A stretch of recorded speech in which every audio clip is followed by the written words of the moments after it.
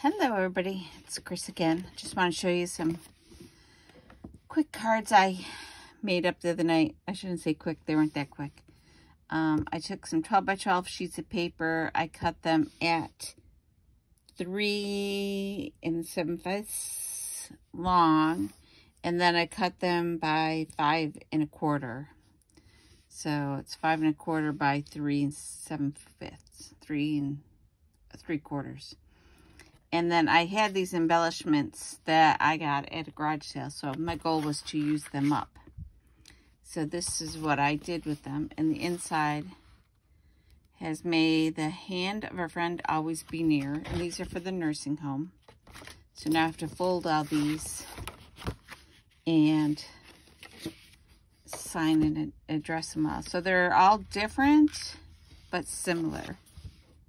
So they're all using this embellishment pack, this ribbon, and these pearl drop things. So like this one didn't have 2, this one had 2 top and bottom, so they're all kind of the same. And so they're, you can see how they're stacking, they're really thick. So I would never mail these. So these were definitely for the nursing home.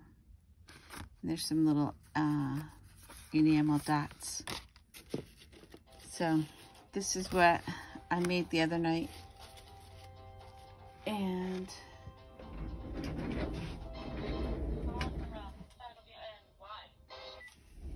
sorry, telephone ringing. So this is, they're all the same but different. The same basic materials, just laid out differently.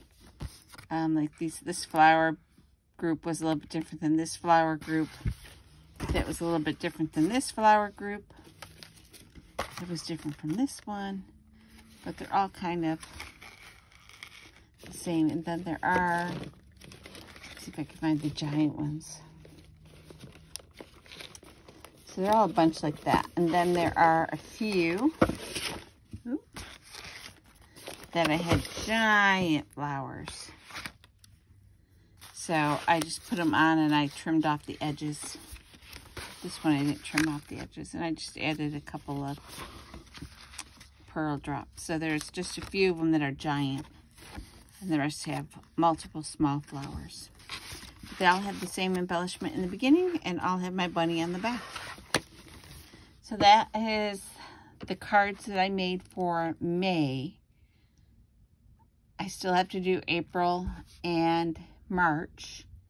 And I looked on Pinterest last night, and luckily I didn't get down that rabbit hole too far. But I did find a couple designs that I liked that I thought would be simple enough to whip up 50 cards pretty quick. So that's what I'm going to do, is do that. And it's either using my heart punches to make shamrocks, and then you put the 3 hearts together and it makes a shamrock, or if I have different shamrock or St. Patrick's papers, I can do strips going down them. So I'll show you those when I make those.